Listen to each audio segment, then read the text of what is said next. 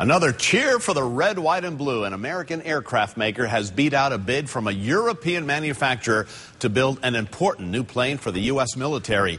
The Air Force has awarded Boeing the contract to build a flying gas station. This is a big, important deal.